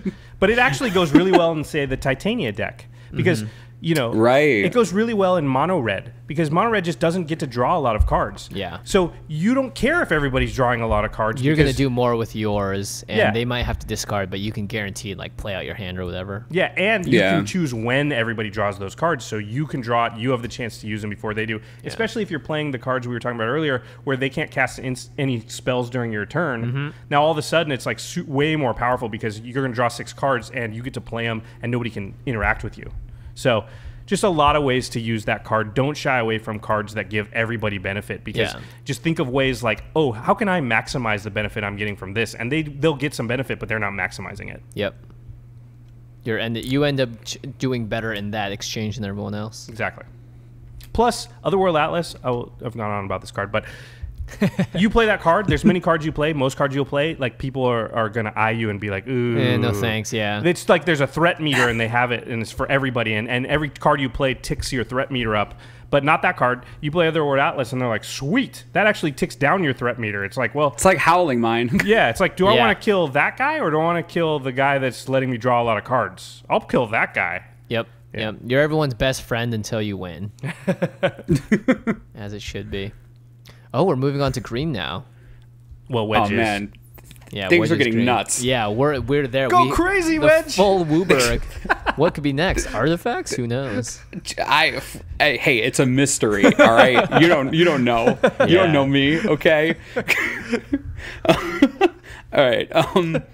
Okay. Next up, Green Seeker. 1 green for 1/1 elf from Time Spiral. You can pay 1 green, tap it, and discard a card to search your library for a basic land card, reveal it, and put it in your hand. Then shuffle your library. I love cards that do this. Yeah. I agree. Like I love Shaman cards that fill your graveyard. I love cards that filter land for you. Yeah. Not to mention, let's say you have 2 of the 3 colors you need, and you draw another one of those lands. Just discard that land to get the right one. Yep. Like, there are so many strategies that a card like this can go in. Yeah. You can use the discard effect to put reanimate stuff in your graveyard. Yeah. You can use it to put Vengevine in your graveyard. You can use it to get the lands you need. Like, there's just... It's ridiculous how much this does. Even if you don't do any of that stuff, it's just ramp. Yeah. So it just turns 1 card into your hand. The card now says, this is a basic land of your choice, and it doesn't count towards your 1 land per turn. Like, that's what it did. It turned one of your cards into that card. Which is a pretty good card. It just means I'm on turn 4. I've got 5 mana instead of 4. Like and you can keep doing that as much as you want. But I really like. I mean, it's another thing that people shy away from, like everyone has to draw, or like you have to discard a card. What, isn't that why Liliana of the Veil's so good or whatever? It's like, no, actually, this is Commander where so many of your cards have utility in the bin, so it's a good card. Yeah. It's like a land version of Fauna Shaman. So this is an amazing card with Bloodghast because you discard Bloodghast and then you get the land put into play and then he jumps into play. That's actually a really fun little interaction there. Yeah, that's really good. I mean, and Green Seeker's probably going to be, I mean, I guess not probably, but she could fit just as easily into a Golgari based deck than just like, just a green based deck. Like discarding cards. No, you want her with black, I think for sure. Yeah, exactly. Yeah, like definitely. she just fits so well there. Yeah. I like it. All right, my next card is it's an artifact, and it's also specifically one that I think of when I need cards for my red deck that isn't able to draw cards otherwise, but it has 100 goblins out. It's Slate of Ancestry, a 4-drop from specifically the dual decks, Elves versus Goblins. You can imagine what side this was on. For 4 mana, you tap it, discard your hand, draw a card for each creature you control. So red is all about getting value off of goblins, whether it's a Goblin Rabble Master that puts creatures in, or like a Ponyback Brigade, or just any sort of way to like get more goblins out when you play it. Kiki Jiki, for instance. And when you're discarding your hand of 0, for instance, to draw 4 or 5 cards for 4 mana, that's definitely worth it. Or if you're discarding your hand of 2 to draw 6, like just do that. Like I've seen people that are like gun shy to do that. No, 6 is more than 2. Just discard the 2. Yeah, exactly. Yeah, this card, it's like in like risk decks or any token decks. I have a deck with this in it, and I've drawn 40 cards off of it in one turn. Discard my 3 cards, draw 40. Yeah. Yeah, and by the way, you can do it in instant speed. Yeah, you don't need it was definitely printed during a time, because I remember this card was printed in Onslaught during a time where mass tribal strat, like this is where goblins and elves were huge, right? And it helps you do something that those colors don't usually do. Like Wise Guy's Cradle, $170. You know what I mean? Yep. Like there's a reason. And Slate of Ancestry lets you cheat in the only way that they really care about cheating, right? Yeah, because Like, you want to have a lot the of biggest creatures way. anyway. Yeah. But it's really good in white too, I think, with a lot of token white strategies. Yep. And white's another color that just doesn't draw cards very good. Rebels plays this. Yep. I know a few Rebels players that play this. Yeah, very good card. My next one is a mechanic. Good mechanic. Not like a car mechanic. It's a card mechanic. It's the transmute mechanic. This is something I'm surprised I don't see very much, because it's like a tutor. The card I use it on the most is Muddle the Mixture. Muddle the Mixture is 2 blue. It's an instant. It says target or counter target instant or sorcery spell. But it has transmute. Its transmute cost is 1 and 2 blue. And what transmute is, you pay the 1 and 2 blue, you discard this card, search your library for a card with the same converted mana cost as this card, reveal it, and put it into your hand. Then shuffle your library. Transmute only as a sorcery. So it's a tutor. Well, first of all, it's a counter spell. But if you don't want to use it for that, you can tutor for anything that costs 3 mana. Anything. Not color specific, not spell specific, nothing. You can get an artifact that's a 3-drop. You can get so much stuff. Yeah, it's super powerful because it's just another way to tutor, and it's, there's a lot of transmute in blue, which is a color that doesn't tutor particularly well unless you want to get specifically an instant or sorcery. So the transmute mechanic is just something that I would definitely look at on a lot of different cards. There's a wall, I forget what it's called, but it has the same thing, and it's like, I actually put that in my deck and have never cast it as a wall. I've only used it to transmute. Really? I mean, a lot of people say that about Talaria West. Yep. Is really big for that. Yeah, Talaria West is a land. It's the 0 mana cost one. Yeah. It transmutes for... Yeah, exactly. It can only go find a 0 mana cost card or a land, basically. And yeah, it's just tutors. Like, they're very good cards. Check out the transmute mechanic for sure. I mean, it's also it's great for a build around. For like it's a really good toolbox mechanic. I know the one that I've had the most experience with is Dimir Houseguard, which is 4 mana. So and it's black. So you transmute that away, and 4 mana black. You've got Damnation. You've got multiple tutor effects. Yep. Yeah. Like even you could get like Nevinyrral's Disc. There are so many options, and if you're gonna put transmute in a deck, it's definitely worth building around, or like at least trying to like find like make sure you have targets for your transmutes. Enough available options. Well, and you put like important targets. Yeah, I like what you said there, because I've built a lot of decks that aren't actually built around the commander. Maybe they're built around a certain enchantment or something, and I want to have as many ways to go find that enchantment as I can, and transmute can be a way to do it. If the enchantment costs 3 or 4 or whatever the cost is. So yeah, it's another way to sort of get around the singleton nature of the format. Nice. All right. Oh, we're down to your last 2 here, Wedge. Oh man, The suspense is killing me. I have backups too. We all have backups. But Okay, good. I don't have backups. Sorry, I didn't know. I didn't get the memo about the backups. There's a okay. All right. And anyway, I was like, "There's a memo." Josh wrote the memos, by the way. Oh well, that's a miscommunication. Okay. Jeez, snafu. Well, okay, wait. I saw your guys' list, and they were like 4 deeper than mine. I'm like, oh no, what did I do? Yeah, we went deeper. We're skipping some of ours though to even it out. Don't worry. Yeah, don't worry. We'll put the whole list, by the way, in the comment section and the show notes, so you guys can see what ones we didn't talk about and find out for yourself. What I'm more interested in seeing is other people's lists in the comment section, because I want to snipe all their cool ideas. Yeah, absolutely. It'll give me more ways to change Angus Mackenzie to be even more annoying. I do not want to play against that deck. I'll play against your mono red. I will gladly fly out there just to play against you with Angus Mackenzie. Nice. Well, the next time LA has a GP, we'll see. Wow, you there. I don't know if we're worth the flight. I mean, maybe I shouldn't say that, but that's how much non-fun I have playing Angus Mackenzie. All right. Anyway, next card that just no one knows about is Lure of Prey, 2 colorless, 2 green instant from Mirage. Cast it only if an opponent casts a creature spell this turn, and you may put a green creature card from your hand onto the battlefield. Woo, cheating. That's just, as so we know, important. a way to break the game is to cheat mana basically, costs. yeah. Terastodon. I found this card from a friend of mine who plays Omnath, and it's before Omnath goes absolutely crazy, and they just, in case they want to play World Spideworm for free. Oh, jeez, they can just drop this guy down. Yeah, because they have all that huge stuff in their decks. So Yeah. Yup. You have that. You have decks like Gahiji, which just mass big like they just have a bunch of creatures. Jeez. I mean, the value here, you get a 4-mana Progenitus. Yeah.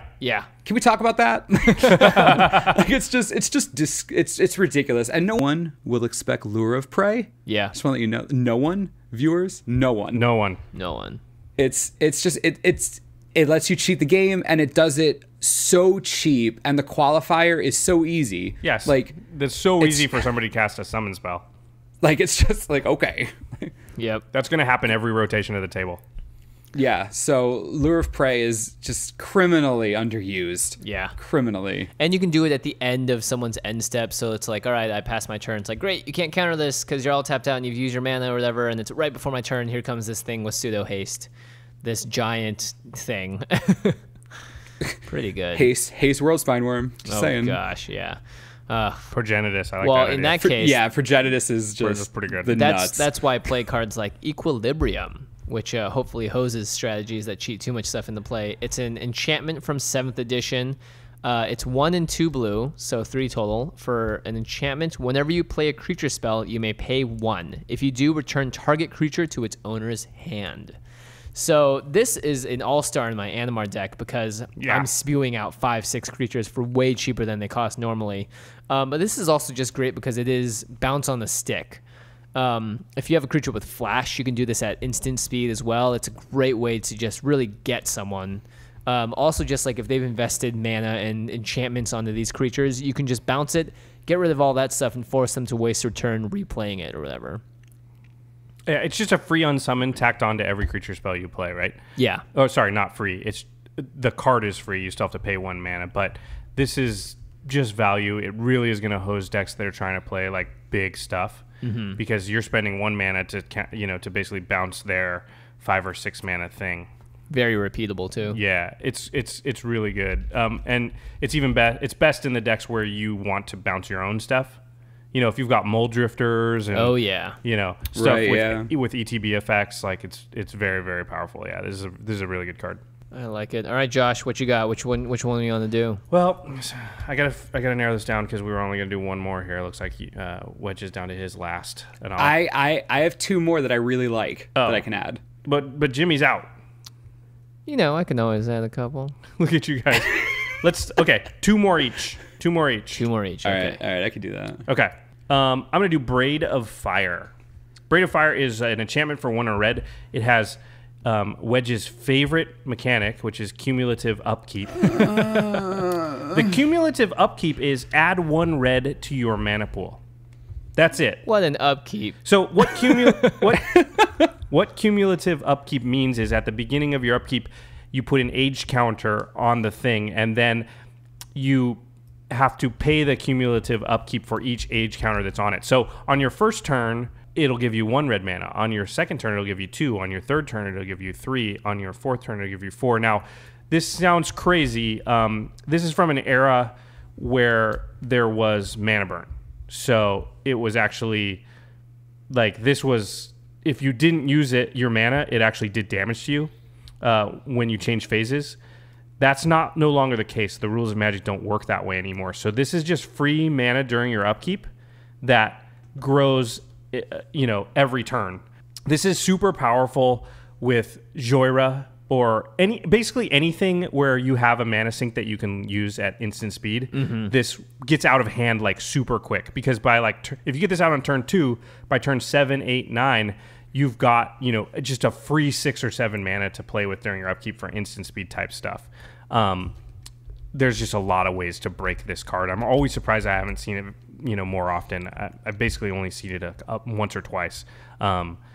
This card very easily broken crazy shenanigans you can do with it. Yeah, you just get so much mana, and if you're a straight red strategy too, oh my gosh, you can just play out the biggest things by turn 5 or 6. Plus, you get to play a card with cumulative upkeep on it. Just for the record, they didn't know they were taking away mana burn, so this was supposed to be bad. Right, yeah. Right. It's supposed to be this just, oh, no thanks. And it's a rare. It was supposed to be like you're playing with fire. Like you want 1 or 2 mana.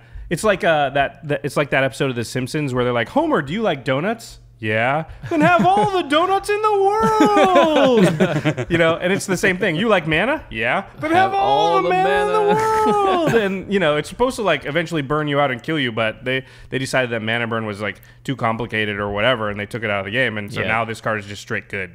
Yep. Yeah. Like now we're in a situation where you have cards like Tower of Calamities. You remember that? Yep. It's like the 8 mana. Was it 12? Yeah, it's 12 damage for 8 mana to activate of a 4 mana artifact. It's like stuff like that just isn't a thing. Right. But it is with that. Yep, exactly. Like it's crazy what it does. It breaks all the rules. Not even just in red, but like fundamentally that card is just ridiculous. It's crazy broken. Like I'm just always surprised I haven't seen it more. All right, Wedge, hit got us. 2 left, man. Make them good. Yeah, make them good. Oh man. All right. I'll keep my surprise one for last. Oh man. Okay, Surveyor Scope is nice. 2 colorless artifact. Tap it, exile it. Search your library for up to X basic land cards, where X is the number of players who control at least 2 more lands than you. Put those cards onto the battlefield. I love this card to death. It's awesome.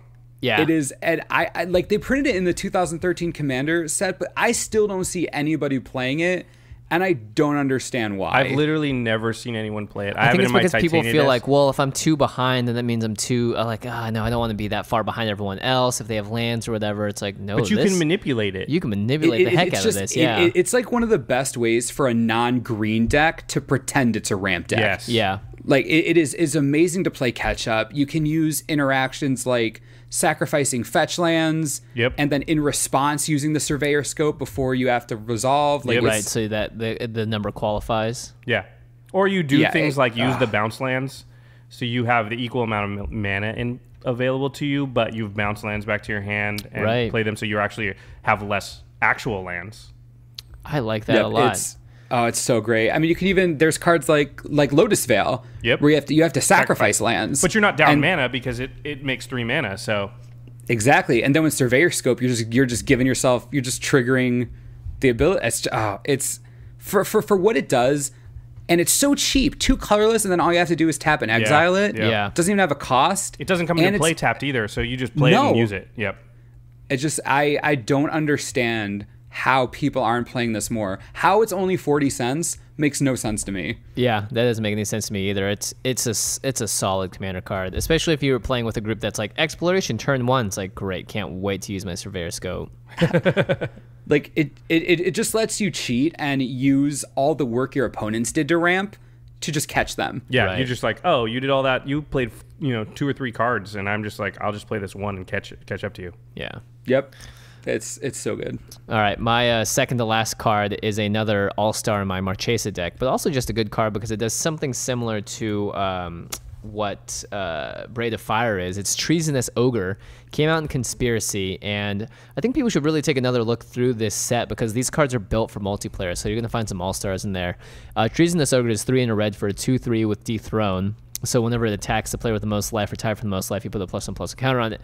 That's not what matters. It has a ability that says pay 3 life, add red to your mana pool. And you can do it. It doesn't cause it to tap or anything, so you can do this as many times as you want. Now, of course, this does take a significant chunk out of your life if you're using it for like 5 or 6 red mana. But there have been so many times in the game where it's like, gosh, I wish I could cast this Insurrection right now instead of waiting 3 more turns because it's going to win me the game. Treasonous Ogre does that for you, and it gives you the extra mana in a pinch with a resource that you can be pretty free with in Commander, just because you're going to have a lot of life to begin with. And hopefully you're not going to use this until the point where you're going to affect the board enough that it is going to make a big difference. I mean, a lot of times you're just like a couple of mana away from winning. Yeah. So you're like, I'll pay 9 life and win. Why not? Yeah, why not? Yeah. I mean, it couldn't be in flavor more for what Red is trying to do. Yeah. Like, go all in. These are the type. This is a way to cheat. This is like a really expensive Seething Song. Yeah, exactly. This is the type of effect. It's like Channel, right? I mean, Channel is one of the most powerful cards in the history of Magic, and it lets you pay life and get that many colorless mana. But this is a sort of more fair version of Channel, but it still can be broken for sure. Yeah, definitely. All right, Josh, what you got? Okay. Black Market, just because I haven't shown Black any love here. Another card that's Null Star in Marchesa. Yeah, this card is very good, and it's similar to Braid of Fire. It's 3 and 2 black for an enchantment. It says, whenever a creature is put into a graveyard from play, put a charge counter on Black Market. At the beginning of your pre-combat main phase, so your first main phase, add 1 black to your mana pool for each charge counter on Black Market. So this thing just gets huge. Yeah, this scales with the game super well. You know, if you play cards like Damnation and things, you can easily put like 7, 8, 9, 10 counters on this, and then you're just getting 10 free mana during your pre-combat main phase every turn. It can be way more than that too. It's pretty insane. And Black has things like Howl from Beyond. You'd have to cast it pre-combat, but still, there's just a million ways. Drain Life. You know, I've seen this card used, and when it had like 20 counters on it in combination with like Cabal Coffers and stuff to just literally like, hey, I drain life you for 40, you're dead. Oh gosh. So I mean, you could even stick all that mana into something like a Diabolic Revelation if you need to like search for something. Yeah, exactly. Yep. So it's very, very strong to just have access to an obscene amount of mana. I mean, the Omnath deck that you were talking about earlier, or the Crewfix type decks, they're just built around just having obscene amounts of mana. This card can do that. Yeah. Yeah, it's definitely one of those cards. I think this might be the best example of a card that pre-mana burn was absolutely, like, no one played it. Right, it's just so dangerous. But now that mana burn's gone, this thing is just ridiculous. Like, it's crazy. Like, that's why it's like, what, $9? More than that now. I think it's past 10. Jeez. Like, this thing is a nightmare. Yeah. It's a Black very Market. good. I just do not see it very often. It's me neither. Very good. Yeah. I have it in 2 of my decks, and I've never drawn it yet. And I'm like, come on, Black Market. Yeah, I know you're in there. Do your thing, dude. Do your thing. Like, win more. I want to win more right now. All right, last card, Dismantling Blow. 2 colorless, 1 white, instant from Invasion, with a kicker cost of 2 colorless and 1 blue. And it means if something has a kicker, you can pay an additional whatever the kicker cost is as you play it. Wow. The card destroys target artifact or enchantment, and if you paid the kicker cost, the 2 blue and a colorless, you draw 2 cards. Hey, nice. This is one of the first cards I put into Zedru. It was amazing every single time I used it. The value you get, especially, again, we talk about, you know, in the late game when you're looking for value, kicker's another, much like buyback, gives you value where, you know, would otherwise be useless mana. Like a card like Cyclonic Rift is one of the greatest cards in EDH because of its kicker cost. Yeah, like right here we're talking about a disenchant with a divination. Right. I mean, like for 1 card, that's so much value. It's great for white-blue decks. It's definitely overperforming. No one even uses this, and they really should. 2 very useful abilities. Definitely. All right. So for my final card, I was going between this and another one, and I just put these into all my decks with blue, and every single time I played it, I have cracked the biggest smile because it's just done so much work. It's Hurkyl's Recall. 1 in the blue instant. Return all artifacts target player owns to his or her hand. This is an old card. This is like revised. Yeah, it's from or something? revised. Yeah, so it's only 2 blue. You can just blow someone out in combat. If they're like, I swing with my 3 guys, they have 2 swords attached to them, a Swiftfoot boots, this and this and this. You're like, Hurkyl's Recall, block, block, block, block, block. I destroy you. Yeah, really awesome because equipment is so prevalent in the format. Yeah. You can also do stuff like, oh, they've got a Whisper Silk Cloak on it. All Hurkyl's Recall, and then you can kill it. Yeah. Someone else, do you have a removal spell? Great, let's take care of it now. Hurkyl's Recall on your own stuff if someone's threatening to Nevermall's disc the whole board. It's just a great way. You can use it on offense and defense. It's excellent. I like this card a lot. I mean, it just hoses. Like, it's just one of the ultimate hosing cards. Like, it's another card that doesn't necessarily need to be explained why it's so ridiculous. Yeah, exactly. You know what I mean? It's just like, it's absolutely insane. You'll always find a use for it. Well, and blue in particular, blue and black have trouble with artifacts. They just don't have a lot. Within their color pie is not a lot of ways to deal with artifacts. So here you've got a card in a color doing something that color's not good at. Those are always things that you need. Yeah, definitely. Yeah. All right, Josh, do you have one more to take us out? Oh, I'm taking us out? Yeah. Okay. I do have one more. It is Sterling Grove. This card, again, it always surprises me because Enlightened Tutor, Idyllic Tutor, they just get played all the time, and I barely ever see this card. So this card is a green and a white for an enchantment.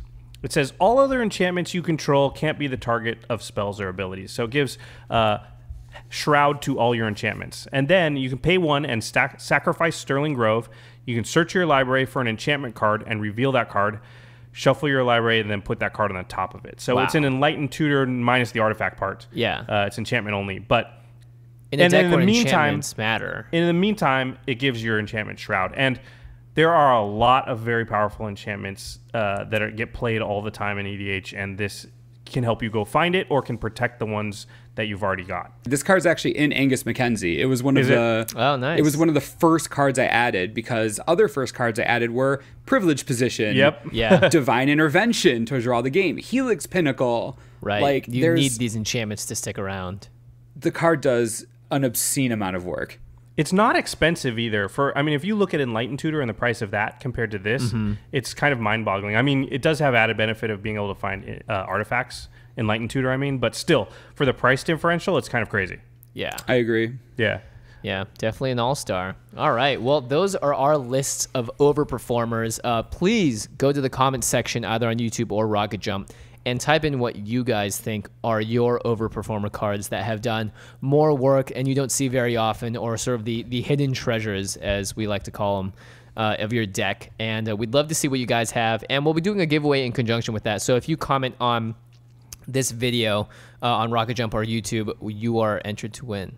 And we'll announce those winners, of course, on Twitter as well at CommandCast. Hey, speaking of another thing that people should enter to win. That's right. It is the final day of my Indiegogo campaign, Band-Aid. It's for a musical comedy show, a web series that I'm doing, going to be filming sort of early next year and releasing hopefully around September or so. It's going to be really fun. It's going to be like Flight of the Conchords or Dr. Horrible Sing-Along blog. So if you like musical comedy, it's going to have a lot of cast members from VGHS as well. And we are giving away a car and a jet ski as a part of the fundraiser. All you have to do, what? Wait, a car? Seriously? Yeah, and a absolutely jet ski. serious. For $10, you can get the sweepstakes entry and a secret little known trick. Because you're not allowed to have a quote-unquote raffle, it's a sweepstakes, which means you do not actually have to pay to enter. But I would prefer it if you did, of course. But at this point in the campaign, we're almost there. Check out the whole page. Read the whole thing. I bet you're going to be incentivized to donate anyway, but you can also find out how to enter without paying. And then you can spend that money on buying the digital downloads of the whole season for just $5 more. Again, that's on Indiegogo. Look up Band-Aid.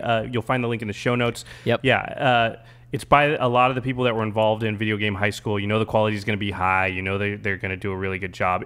Just the video you guys have for the Indiegogo campaign is like amazing. Definitely check that out. And yeah, you can win a car or a jet ski. A car or a jet ski. Real jet ski. Yes. Real jet ski, real There's car. no joke. There's no joke, Wedge. Estimated value of both of them together is about $20,000. So what? Yeah. I got them because I won on The Price is Right, and I kind of won the Showcase Showdown, and I kind of don't need. He doesn't have room for them in his Netflix mansion, so. Yeah, totally. My Netflix apartment is what it should be called. Same thing. Yeah, same thing. Yeah. So please check that out. We have 1 day left. Hopefully we're in really good position, but we want to burst through and get past the funding level goal as much as possible. So please help us out. All the links are in the show notes below. All right, Wedge. Thank you so much for joining us, man. Can you hit us up again with your Twitters and such?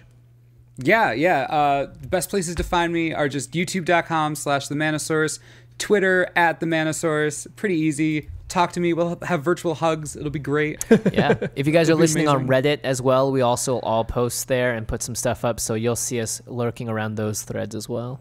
You should definitely go check out TheManaSource. There's some really awesome stuff. And check out the top 10 worst cards. Yeah, definitely. And let us know what you guys think of the show, too. We'd love to hear everything. Because obviously I'm a big fan, and I think you guys will be as well if you like our content on our channel. Oh, thanks. You're welcome, Wedge. Thanks for coming on to the show. And that will do it for this week's episode. We're moving into the Christmas holiday season. Ooh, it's getting cold and chilly. It rained in LA. Oh, Ooh, baby, anything can outside. happen. Oh, yeah. Oh, it rained? It rained. It rained outside. What's happening How over cold there? is it there right now? It's about 75, I think. I kind of want to die a little bit. Yeah, well, if you ever want to come... People are going insane here because it rained for 3 days in a row. Yeah, people were like it's like freaking out. Stormwatch 2014. Like, Buffalo, that was 2 hours southwest of me. Dude, Oh my that's gosh, yeah. insanity. Which got, what, 7 feet or something crazy? Around there. Did the like, half National city Guard was have to come buried. save you? Not me. But that's also because I never leave my house. So. Yeah, I would imagine, like, how do you go play Magic in those situations? Like, I want to go to my local game store, but I can't because I have to walk through all this find snow. ways. Yeah. Once you've lived in it long enough, you start burrowing. Like, it's really it's a thing. Yeah. When it rains here, people you literally like calling sick to work. Like, it's raining. I'm not going. anywhere. Wait, seriously? Yeah. Yeah, it's also a danger to go out on the freeways because there are accidents like every 30 seconds. Because people the don't know roads- how to drive Yeah. because it never rains here. So And you all don't- the oil has been building up, so now it's just like a slick warfare zone. It's I've terrible. said it once, I'll say it again. The best thing about winter is watching it from California. Yeah, it is nice. We get prime seats, prime warm seats. We really like ice here. Yeah. Now that we've basically gloated about how good the weather is here, that's...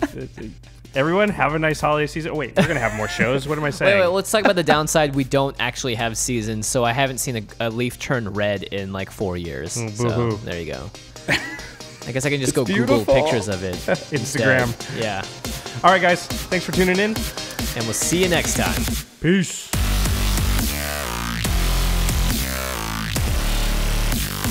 Thank you for your attention. For further inquiries, send an email to commandcast@rocketjump.com or ask us on Twitter @JFWong and @JoshLeeQuai. See you later, alligator. Greetings, humans.